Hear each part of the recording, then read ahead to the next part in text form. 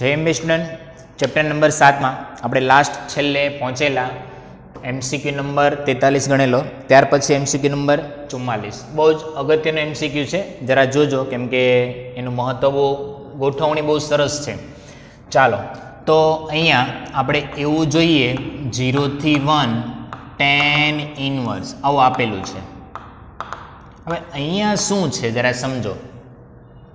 આટલા પદની અંદર થોડું વિચારજો કે અહીંયા કંઈક આવું સૂત્ર ગોઠવાયેલું છે કે ભાઈ tan inverse x plus Y, તો અથવા તો tan અહીંયા આપેલું હોય કે ભાઈ તમને આમ આપે કે tan inverse x plus tan inverse Y, તો તમે શું લખવાના બોલો? તો કે tan ઇનવર્સ ઉપર x plus Y 1 minus x into Y. તો આવું હોય તો તમે આ લખો, તો આ રીતનું હોય તો તમે આ લખી શકો ને. ચાલો તો આવું કંઈક વિચારો. અહીંયા tan ઇનવર્સ છે તો આવું કંઈક ગોઠવી શકાય. ચેક કરો. આ 1 તો છે એટલે ઓકે. આ બંનેમાંથી x કોમન કાઢો એટલે 1 માઇનસ એક્સ, 1 પ્લસ આ બેનું પદ. હવે આ જે બે પદનો જે ગુણાકાર આવ્યો હોય એ બંનેનો સરવાળો કે બાદબાકી ઉપર હોય. તો અહીંયા જો માઇનસ હોય તો ઉપર સરવાળો હોય, એટલે અહીં બાદબાકી હોય તો ઉપર સરવાળો હોય, અહીં સરવાળો હોય તો ઉપર બાદબાકી હોય. તો અહીંયા બેમાં શું છે? સરવાળો. તો આ બંનેની બાદબાકી કરીને આ મળવું જોઈએ. વિચારો કઈ રીતે મળશે? તો આ બંનેની બાદબાકી x લખી શકાય x માઇનસ 1 માઇનસ એક્સ. વિચારો, x માઇનસ અંદર આપો, આ માઇનસ માઇનસ પ્લસ, તો x plus x 2x minus 1. દિમાગ આ થોડુંક વિચારીને લખવું પડશે કે જ્યારે આવું પદ આપેલું હોય તો tan ઇનવર્સ છે તો અંદર tan નું આવું કંઈક સૂત્ર બનાવવા માટે અહીંયા 1 છે, બાકીના બે પદ હોય તેમાંથી x કોમન કાઢ્યો 1 માઇનસ એક્સ. આ બે નહીં બાદબાકી કરો અથવા સરવાળો. અહીંયા સરવાળો છે એટલે ફરજિયાત બાદબાકી આવે. હવે બાદબાકી આમ પણ આવી શકે, 1 માઇનસ એક્સ માઇનસ એક્સ પણ આવી શકે, અથવા આમ પણ આવી શકે x માઇનસ 1 માઇનસ એક્સ. તો ચેક કરવાનું કે આ મૂકવાથી ઉપરનું પદ આવે અથવા આ પદ મૂકવાથી ઉપરનું પદ આવે. આ પદ તો એમ જ રહેવાના છે, એ બદલવાના નથી. જોજો. ચાલો તો આપણે આમાં શું લખી શકીએ? તો આના ઉપરથી આ લખવું હોય તો જરા બોલી જાઓ. 0 થી 1 શું બોલાય બોલો? તો કે tan inverse x minus tan inverse 1 minus x. હવે સમજો જરા. આ દાખલા માટે ભલે 0 થી 1 જ આપેલું છે, છતાં પણ આપણે આને x ના બદલે અહીંયા શું આપ્યું છે? 1. તો 1 માઇનસ એક્સ લેતા. તો આ આપેલું હોય તો આને આપણે 1 માઇનસ એક્સ ના બદલે 1 માઇનસ એક્સ લેવાનું હોય તો આને શું નંબર આપવો પડે? નંબર 1, પરિણામ નંબર 1. આવું લખાવવામાં તો i બરાબર 0 થી 1 tan ઇનવર્સ એક્સ ના બદલે તમારે શું લખવાનું? 1 minus x. tan inverse 1 minus x ના બદલે શું લખવાનું? 1 માઇનસ એક્સ dx. થોડુંક સાદું રૂપ વ્યવસ્થિત આપો. 0 થી 1 tan ઇનવર્સ 1 માઇનસ એક્સ. અહીંયા tan ઇનવર્સ માઇનસ અંદર જાય એટલે માઇનસ અને માઇનસ માઇનસ પ્લસ એક્સ. તો 1 માઇનસ 1 પ્લસ એક્સ, તો 1 માઇનસ 1 તો કેન્સલ થઈ જાય, પ્લસ એક્સ dx. પરિણામ નંબર 2. 1 અને 2 નો સરવાળો કરો તો અહીંયા i લખી દઈએ. પરિણામ 1 2 નો સરવાળો. જો પરિણામ 1 અને 2 નો સરવાળો કરો તો સરવાળો કઈ રીતે લખાશે? જરા જોઈ લઈએ બોર્ડ ઉપર. જુઓ તો અહીંયા લખી દેવાય 2i. પરિણામ 1 એટલે આ, પરિણામ 2 એટલે i plus i 2i. Integration સંકલન છે 0 થી 1 બંનેમાં સરખું જ છે તો એક વખત લખી દો. પહેલા આ લખી દો tan inverse x minus tan inverse 1 minus x plus પછી પરિણામ નંબર 2 લખો તો અહીંયા લખી દો tan ઇનવર્સ 1 માઇનસ એક્સ અને માઇનસ tan ઇન્વર્સ x. તો ચેક કરો 0 થી 1 આ પ્લસ આ માઇનસ આ પ્લસ કેન્સલ 0 નું સંકલન 0 જ થાય 2i 0 i બરાબર 2 છેદમાં મૂકો તો પણ 0. તો આપણો આન્સર આની અંદર 0 આવતો હોય એવો આન્સર છે બી. જોઈ લો.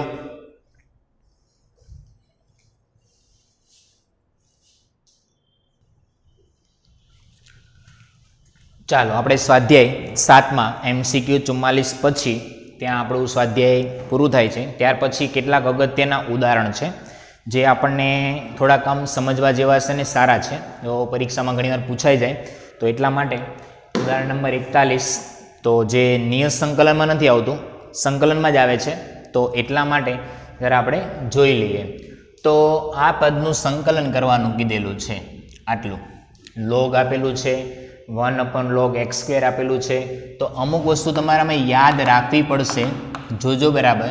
અહીંયા હું લખી દઉં log કૌંસમાં log x અને પ્લસ બંનેને સંકલન અલગ અલગ આપી દો તો આનું સંકલન અલગ અને આમાં લખી દઈએ 1/log x (² dx). હવે આમાં થોડુંક યાદ એવું રાખવાનું છે કે આ પદનું સાદુરૂપ આપણે આગળ વધારશું નહીં, આને આમ જ રાખશું, આટલાનું સાદુરૂપ આપશું.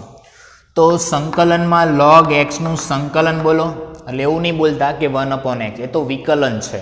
log x નું વિકલન કહે તો 1/x, પણ સંકલન કહે તો આનું સંકલન તમારે ખંડસ્થ સંકલન 1 uv ની રીતે કરવું પડે. તો uv ની રીતે કરો છો તો તમારે શું કરવું પડશે? ચાલો યાદ કરો. તો આટલું પદ, આટલા પદમાં તમારે આખું આટલું પદ u તરીકે અને અહીંયા 1 આવશે એ b તરીકે લઈએ અને આને આપણે આમ જ રાખીએ. તો જરા જોઈ લો બોર્ડ પર કઈ રીતે લખાશે તે. જો uv તરીકે રાખીએ તો આનું બોલી જાઓ તો કે u આગળ એટલે log કૌંસમાં log x ઇન્ટુ આ 1 તો 1 નું સંકલન માઇનસ d/dx જે u લીધો તો log કૌંસમાં log x ઇન્ટુ પાછું 1 નું સંકલન અને આખાના જવાબનું સંકલન અને ત્યાર પછી આ પદ જે સંકલન અલગ જ છે 1/log x (²). તો જરા જોઈ લો બરાબર, બોર્ડ પર ધ્યાન આપજો. આ તો આમ જ રહેશે કે ભાઈ log કૌંસમાં log x 1 નું સંકલન તો કે x થાય, x ને આગળ લઈ લઈએ આપણે, માઇનસ સંકલન એમને રાખવું જ પડશે. પહેલાં વિકલન આટલું જોઈ લો. લોગની બાજુમાં log x છે તો પહેલાં અંદરવાળાનું, તો પહેલાં 12 થી શરૂઆત કરીએ તો આ લોગ માટે શું બોલાય? તો કે લોગનું વિકલન બોલો એટલે આપણે એવું બોલીએ 1/લોગની બાજુમાં હોય તે. તો આ લોગની બાજુમાં પાછો બીજો log x છે તો એને લખી દેવાય log x. આ પહેલા લોગનું 1/log x, પછી આ અંદરના log x નું 1/x અને અંદર જે x આપેલો છે એનું 1 અને ત્યાર પછી આનું સંકલન કરી જ દો 1 નું સંકલન x dx અને આ તો એમ જ આવશે 1/log x (²). અહીંયા x કેન્સલ થશે, x ઇન્ટુ log કૌંસમાં log x માઇનસ આનું સંકલન હજી બાકી, આમાં આ x ઉપર ઉડી જાય છે, ઉપર ખાલી 1/log x dx plus 1/log x (²). એક વસ્તુ યાદ રાખજો આ દાખલા માટે, આનું જો સંકલન કરવા જશો ને તો આમાં કંઈ ઉડવાનું પછી કંઈ સાદુરૂપ આપી શકાશે નહીં. તો જ્યારે પણ 1/log x અને 1/log x² આવું આપેલું હોય ત્યારે તમારે આ એક ઘાતવાળાનું 1/log x વાળાનું આનું સંકલન કરવું. આનું સંકલન કરો એટલે એક પદ આવું મળશે, એટલે જેથી આ પ્લસ છે આમાં માઇનસ મળશે, પ્લસ માઇનસ કેન્સલ થશે. તો આટલા પદનું આપણે સંકલન ગોઠવીએ, ખાલી આટલાનું જ. તો હું એટલાનું સંકલન ગોઠવું એટલે I1 શું લખું? 1/log x dx. જેટલું હોય એટલું u કહી દો અને અહીંયા કાંઈ ન મળે તો આપણે એને 1 તરીકે શું લેવાનું? v. ચાલો તો આટલાનું સંકલન કરીએ તો જરા જોઈ લો શું થશે.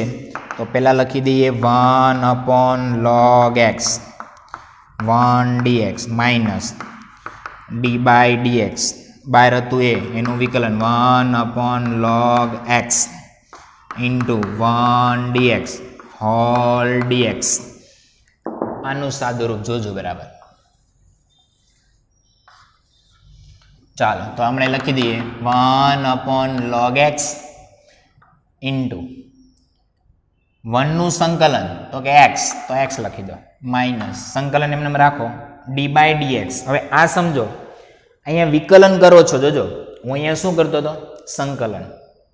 આટલા પદનું શું છે? વિકલન. તો 1/x જેનું વિકલન શું કરો? તો કે -1/x². તો x ની જગ્યાએ અહીંયા શું છે? log x. તો આખું લખો 1/log x નું વિકલન 1/log x². તો આનું લખાવો તો શું લખાશે? 1/-log x whole square. Minus નિશાની તો બહાર આવશે, આમાં અંદર નહીં આવે. ઇન્ટુ આ 1. તો 1 નું સંકલન શું થશે? 2 મિનિટ આટલું જોઈ લો પહેલાં. 1/log x સાંભળજો બરાબર. તો આપણે શું લખીએ? 1/x એનું વિકલન શું થાય? 1/x² અને x નું શું થાય? 1. તો અહીંયા જોજો 1/log x નું વિકલન શું થાય? -1/log x². આ તો x² આપણે મૂકો, અંદર હજી કોણ છે? log x. તો log x નું 1/x. log x નું વિકલન શું થશે? 1/x. તો 1/log x નું -1/log x². આ x² આખા માટે છે, જોજો આખા માટે છે. અને log x આપ્યું એનું વિકલન ઇન્ટુ 1/x અને આ 1 નું સંકલન x dx.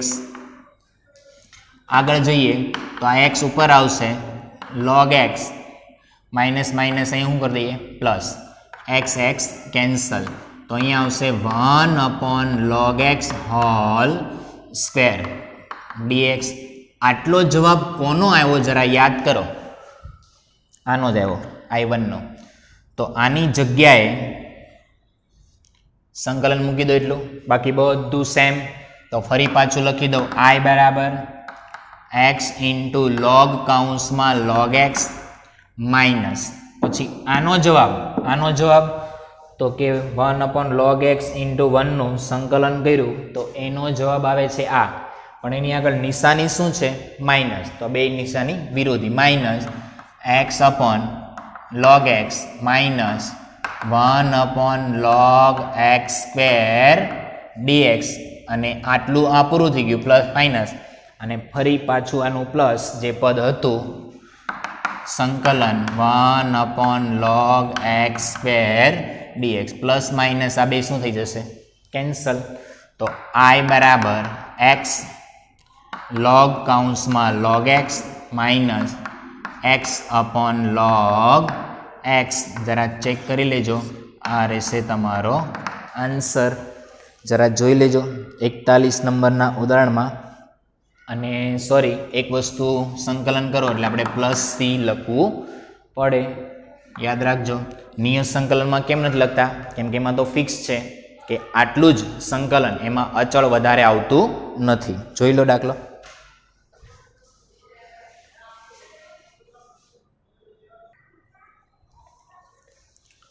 ચાલો ત્યાર પછી ઉદાહરણ નંબર 42 42 નંબર જરા જોજો, બહુ જ અગત્યનું ઉદાહરણ છે. એમાં પણ દાખલાને જોઈને પહેલાં આ એટલા માટે ગણાવવામાં આવે છે કે જરા આ ઉદાહરણની અંદર કંઈક અલગ પ્રકારનું આપેલું છે, જરા સમજો. √cot x આપ્યું છે પ્લસ √tan x. આનું કરો સંકલન. તો એક વસ્તુ ખાસ છે, અહીંયા x સ્વરૂપમાં આપેલું છે, તમે કંઈ પણ ધારો તમારો છેલ્લો જવાબ x સ્વરૂપમાં આવવો જોઈએ. ફરી પાછો મૂકી દેવાનો. ચાલો જરા યાદ કરો, જરા જુઓ. આ અંડરરૂટ આખો દાખલો હું 10 માં ફેરવી દઉં તો આ અંડરરૂટ 10x છે તો એમને મેં રાખું તો કંઈ વાંધો નહીં. આ કોટ છે, કોટ તો એને નીચે લઈ જાઓ તો અંડરરૂટ 10x થાય અંડરરૂટ 10x. હવે છેદમાં અંડરરૂટ 10x છે તો હું એવું કરું, અંડરરૂટ 10x વડે ઉપર ગુણું, અંડરરૂટ 10x વડે નીચે ગુણું. તો જરા જોઈ લો ફાયદો શું થશે. તો અંડરરૂટ 10x તો આવું લખી શકાય, સંકલન અંડરરૂટ 10x પ્લસ 1/√10x અને આ અંડરરૂટ 10x ના છેદમાં અંડરરૂટ 10x આવું આપણને આપેલું છે. તો આગળ આપણે એવું લખી શકીએ, આને અંડરરૂટ 10x જ રાખીએ અને છેદમાં અંડરરૂટ 10x એટલે આ શું થઈ જશે 10x. તો જરા સાદું રૂપ સમજજો. આ બંનેમાંથી અંડરરૂટ 10x કોમન કાઢો તો અંદર શું વધે 1 + 1/10x dx. આટલો દાખલો બરાબર પહેલાં સમજો શું કરેલું છે. અંડરરૂટ કોટ હતું તો 10 અંડરરૂટ હતું એને પહેલાં લખ્યું, કોટને મેં લખ્યું 1/√10. આ અંડરરૂટ 10 હતું તો એને ફરી પાછું એની અનુબદ્ધ સંખ્યા વડે ગુણીએ રૂટવાળું, તો √10x વડે ગુણાકારને ભાગાકાર કર્યો. કારણ તો કે મારે આમાંથી અંડરરૂટ 10x કોમન કાઢવું છે. તો √10x વડે ગુણું તો અંડરરૂટ 10x કોમન નીકળે. તો અંડરરૂટ 10x કોમન કાઢો તો અંદર શું વધે 1 + 1/10x. જોઈ લો. હવે આમાં શું કરશું તો કે આપણે 10x બરાબર આ રૂટ છે તો રૂટમાંથી કાઢવા માટે હું એવું લખી શકું 10x બરાબર t². t² કેમ તો કે અંડરરૂટ છે, વર્ગમૂળમાંથી બહાર કાઢવા માટે આપણે t² લખી શકીએ. તો 10x નું બોલો બંને બાજુ x ની સાપેક્ષે વિકલન, x ની સાપેક્ષે વિકલન કરો તો 10x નું sec²x dx. આનું શું થાય 2t dt. t આગળ 2t dt. સર હજી અહીંયા x છે ને sec²x તો આમાં ક્યાંય થશે જ નહીં, તો sec²x ને નીચે આપી દો, dx બરાબર 2t dt. sec²x છે એને 10 ના સૂત્રમાં બતાવો તો sec²x ને 10 ના સૂત્રમાં જોતું હોય તો 1 + tan²x થાય. સર tan²x બરાબર તો તમે પેલા ધારી લીધેલું છે કે 10x બરાબર t² છે, તો tan²x કેટલા થશે તો t ની 4 મૂકો અહીંયા. તો કે dx બરાબર 2t dt છેદમાં 1 + t ની 4. તો જ્યાં dx દેખાય ત્યાં તમારે આટલું લખવું પડશે, t ની કેટલી ઘાત 4. તો આખો દાખલો t માં ફેરવો અને અહીંયા કોઈ લિમિટ આપેલી નથી તો તમારે અહીંયા કોઈ 10 ની લિમિટ કોઈ ચેન્જ કરવાની થતી નથી, કેમ કે આ તો ખાલી સંકલન છે. નિયત સંકલન આપેલું હોય તો તમારે ધારેલું હોય તો લિમિટ બદલવી પડે, તો ડાયરેક્ટ આ જ લખશું. ચાલો તો આખો દાખલો t ચલમાં ફેરવી દઈએ તો શું આવશે બોલો. સંકલન અંડરરૂટ 10x ની જગ્યાએ શું લખી દઉં તો કે t² 1 + 1/10x. 10x ની જગ્યાએ શું લખવાનું છે તો કે t² * dx. તો dx ની જગ્યાએ શું લખવાનું, આપણે આખું સાદું રૂપ આપ્યું dx ને કરતા બનાવવા માટે. તો આ એક ખાસ યાદ રાખજો, sec²x આવે 10 નું વિકલન. sec²x અહીંયા કંઈ બનતું નથી, અત્યાર સુધી આપણે બની જતું હતું તો આપણે ડાયરેક્ટ sec²x dx બરાબર 2 dt લખી દેતા હતા, પણ sec²x અહીંયા બનતું નથી બનતું તો એને 10 માં ફરે તો નીચે લઈ જાઓ અને 10 માં ફેરવો 1 + tan²x 1 + 10x બરાબર તો તમે t ધારેલો તો 10x બરાબર t² હોય તો tan²x બરાબર t ની 4 લખી દો. અહીં લખી દો dx બરાબર શું લખું તો કે 2t અને 1 + t ની 4 dt. ચાલો જરા સાદું રૂપ જોજો. આનું વર્ગમૂળ કાઢો એટલે શું આવશે t. આને એમ લસા લો તો t² + 1 છેદમાં t². આ 2t 1/t ની 4. આખો દાખલો t માં જ છે. ચાલો આ t² છે તો એક t આ ઉડાડી દો, બે કોમન કાઢી લો પહેલા, એટલે દાખલો બહુ સરસ મજાનો થશે કે t² + 1 અને 1 + t² અથવા અમે લખી શકું કે t⁴ + 1, કેમ કે પ્લસ જ છે એટલે કોઈ પ્રોબ્લેમ નથી. હવે આ દાખલો આવે, આવો કોઈ પણ આવે, t² + 1, t⁴ + 1, અહીંયા માઇનસ આવે, પ્લસ આવે, અહીંયા પ્લસ આવે, માઇનસ આવે, એવું ફેરફાર આવશે. તો એક વસ્તુ યાદ રાખી લો, જ્યારે તમને t² + 1, t⁴ + 1 આવે એટલે તમારે યાદ રાખવું પડશે t² = 0 વડે અંશ છેદમાં ભાગતા, અંશ અને છેદમાં t² વડે ભાગાકાર આપો તો શું થશે? આને t² વડે ભાગાકાર આપો એટલે 1, આને t² વડે ભાગાકાર આપો એટલે 1/t², આને t² વડે ભાગાકાર આપો એટલે આ t² વધે. અહીંયા શું થશે? તો કે 1/t² dt. હવે એક વસ્તુ યાદ રાખજો, જ્યારે આવું સાદુરૂપ બની જાય તો અહીંયા પ્લસ આપેલું છે, તો પ્લસ આપેલું હોય તો તમારે આવું ધારવું પડશે, t - 1/t બરાબર u, t - 1/t બરાબર u. અહીં પ્લસ આપ્યું તમારે શું ધારવાનું? માઇનસ. અહીં માઇનસ આપ્યું તો તમારે અહીં શું ધારવાનું? પ્લસ. કારણ કે મેં આ માઇનસ શું કામ ધાર્યું? જો અહીંયા મેં પ્લસ આપેલું છે, હું માઇનસ ધારું તો આનું વિકલન મને આવું મળશે. ચેક કરો, વિકલન કરો, t ની સાપેક્ષે વિકલન, તો t નું 1/t, એટલે આપણે શું સમજવાનું? 1/x. 1/x નું શું થાય? -1/x². તો કે માઇનસ માઇનસ પ્લસ 1/x² ને બદલે t², અહીંયા લખી દો dt અને અહીંયા લખી દો du. તો 1 + 1/t² dt બરાબર du. t - 1/t બરાબર u. સર અહીંયા તો સમજાયું, આનું શું કરશો? એ પણ બહુ અગત્યનું. જો તમારે અહીંયા આ સાદુરૂપ લાવવું હોય પણ તમારે આ તો લાવવું પડશે ને, t - 1/t, કેમ કે તમારે આખો દાખલો હવે કેમાં ફરશે? u માં. તો યાદ રાખો જરા, 1 + 1/t² dt છેદમાં આ છે એવું તો લાવી જ દેવાનું, પણ આપણે ધારેલું શું છે? તો કે t - 1/t². આનો વર્ગનું વિસ્તરણ આપો તો પહેલા પદનો વર્ગ એટલે t² માઇનસ આ બંનેનો ગુણાકાર એટલે 1 અને સૂત્રના 2 પ્લસ 1/t². તો આ t² આ 1/t², એટલું તો જોઈએ છે. કોણ વધારે છે? -2. તો તમારે અહીં લખવા પડે +2. અને જો તમારે અહીં માઇનસ આપ્યો હોત તો તમારે અહીં શું ધારવાનું હતું? પ્લસ. પ્લસ ધાર્યું હોત તો અહીંયા જવાબ કેવો આવત? માઇનસ. તો માઇનસ અહીંયા આવત જ. અને અહીંયા પ્લસ ધારેલું હોય તો અહીંયા તમારે પ્લસ બનાવવું હોય તો અહીંયા પ્લસ લખીને અહીંયા શું કરવું પડે? -2.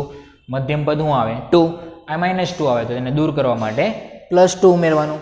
જોઈ લો બરાબર, યાદ રાખજો. તો હવે દાખલો તમારો આખો u માં ફરશે, તો કે I બરાબર t2, આટલું શું થઈ જશે? du. જોઈ લો, અહીંયા શું થઈ જશે? તો કે u², અને આ 2 છે એને √2² કરીએ કઈ? યાદ કરો, 1/x² + a² dx, અથવા તો અહીંયા 1/u² + √2² du. તો આ u સ્વરૂપમાં છે તો u પ્રમાણે, તો આ તો સૂત્ર tan નું બને. તો tan ના સૂત્ર પ્રમાણે યાદ કરો કે 2 tan નું સૂત્રમાં શું આવશે? તો કે 1/a. તો a તરીકે કોણ છે? √2. tan inverse u/√2 આટલું, અને પ્લસ c એ તો લખવાનું જ. હવે u બરાબર તો તમે શું કંઈક ધારેલું હતું, શું હતું? તો t - 1/t. તો આ √2 આ 2 કેન્સલ એટલે √2 જ આવશે. તો કે √2 tan ઇનવર્સ u ની જગ્યાએ શું આવશે? t - 1/t /√2 plus c. હવે t છે તો t તો દાખલામાં હતો જ નહીં, તે તો તમારે t ની માટે તો આપણે કંઈક ધારેલું હતું, તો કે t² બરાબર tan x ધારેલું હતું. તો t² બરાબર tan x ધારેલું હોય તો આને લખી દઈએ √2 tan ઇનવર્સ અને એમ લસા લો એટલે T square minus 1 upon under route 2 T plus C આટલું આવશે. ત્યાર પછી હવે ટીની જગ્યાએ ટી સ્ક્વેર છે તો તમારે શું લખવું પડશે 10x, પણ ટી હોત તો અંડર રૂટ 10. તો અહીંયા લખી દઉં જરા ઉપર, યાદ રાખજો જરા.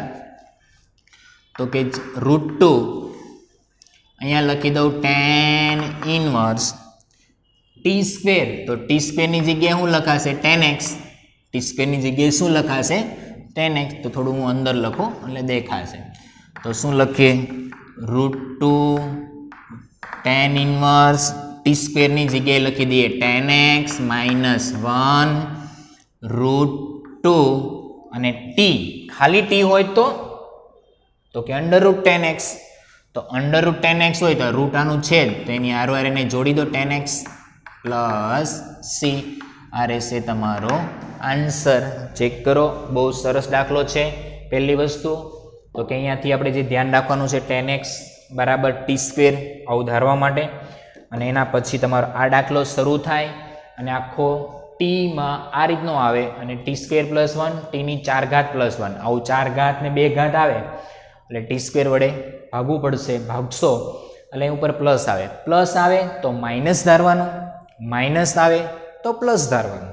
કારણ તો કે એનું વિકલન કરો તો માઇનસનું ધાર્યું હોય તો એનું વિકલન પ્લસ આવશે અને પ્લસ ધાર્યું હોય તો એનું વિકલન માઇનસ આવશે. અને ત્યાર પછી છેદમાં તો અહીંયા જો તમારે પ્લસ જોતું હોય તો -2 કરવાના, માઇનસ જોતું હોય તો +2 કરવાના. સિમ્પલ છે. અને ત્યાર પછી ટેનનું સૂત્ર જે આવતું હોય તે. અને જે દાખલામાં રકમમાં x હતો તો તમારે જવાબમાં પણ તમારે x સ્વરૂપે લાવવો પડશે. જોઈ લો દાખલો આખો.